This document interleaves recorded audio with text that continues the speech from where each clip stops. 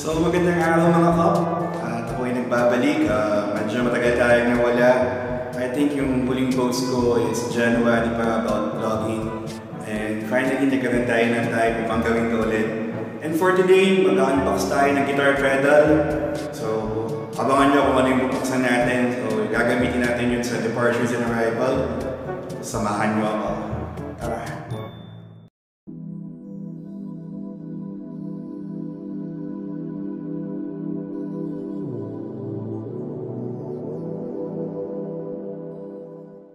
Okay guys, so I have here the Joyo Digital Delay na pinili ko sa laser last week.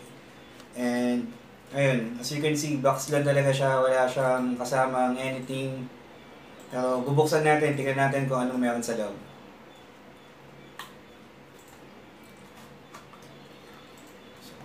Yung box niya medyo matigas, looks safe. And ito na.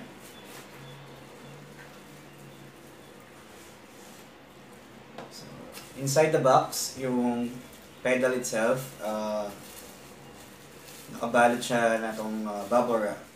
Yung paborito natin patukin. Sorry. Then, meron tayong manuals. So, ayan, and then, yung pedal mismo. Ito siya. So, yung pedal kapag binili natin, wala siyang kasamang adapter. Walang kasamang cable, so pedal lang talaga. So subukan natin ito mamaya, i-demo natin ng konti. A few moments later, a few inches later, 2 hours later. Alright guys, so ito na, nakaset up na yung gamit natin for today, yung i-demo kong pedal, which is yung Joyo Digital Delay. And I'm using mini Lani amp or Lani amplifier, at yung gitara kong ginagamit is Dinky from Jackson. So ito yung dry sound niya, kumbaga naka-off pa yung pedal, purely yung sounds nagagaling lang sa amplifier.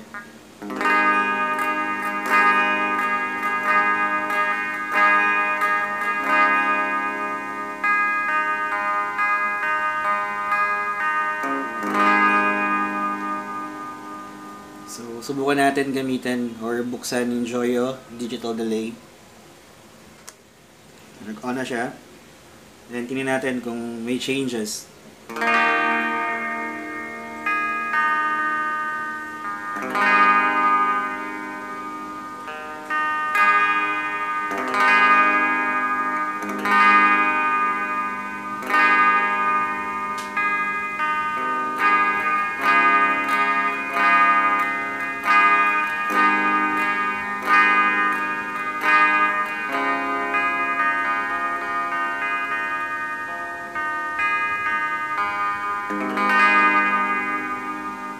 Wala pa siya masyadong delay, or wala pa kayo masyadong narinig na delay from it. Adjust natin yung mga knobs niya. So meron ditong time, repeat, and level.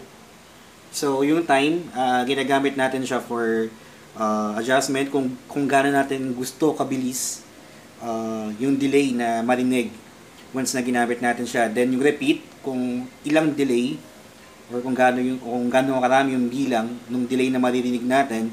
And yung level is a volume control. So subukan muna natin 12 o'clock, yung tatlo.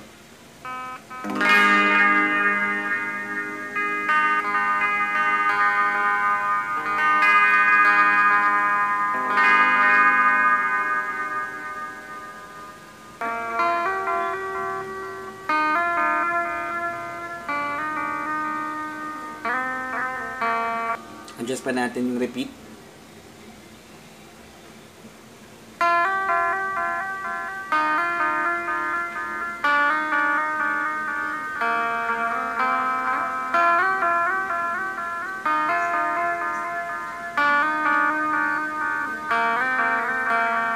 Tignan natin yung time ng konti.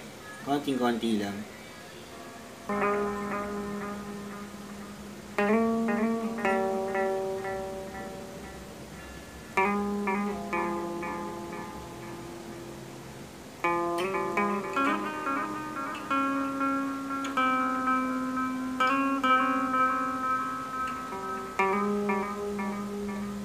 time niya, ang tagal. Medyo mahirap na siyang gamitin. So, bawasan natin. Balik natin ng 12. I-retain natin tong repeat ng mga 2 o'clock. Then, adjust natin ng konti si level.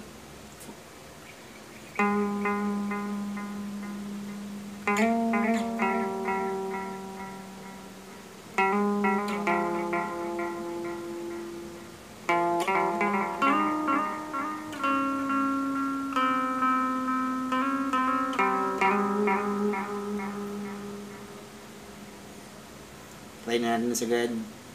Pare-pareho sila. Subukan natin kung ano kalalabas ang tunog.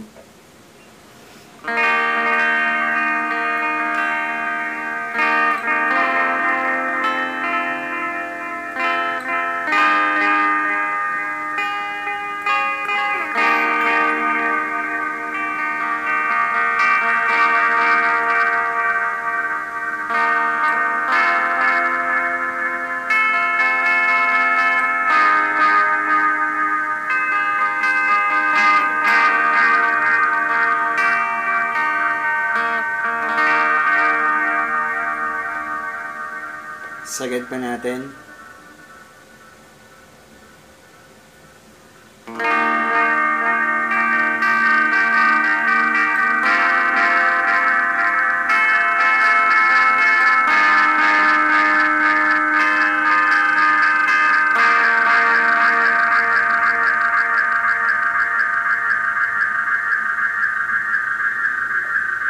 So, yun.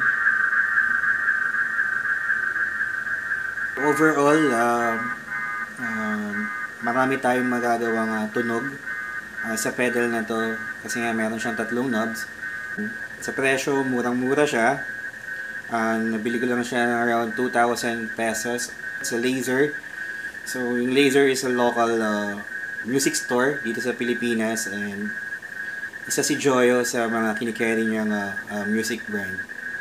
So, lucky for me na andun si Laser. At least nakakuha tayo ng quality at murang pedal na pwede natin gamitin.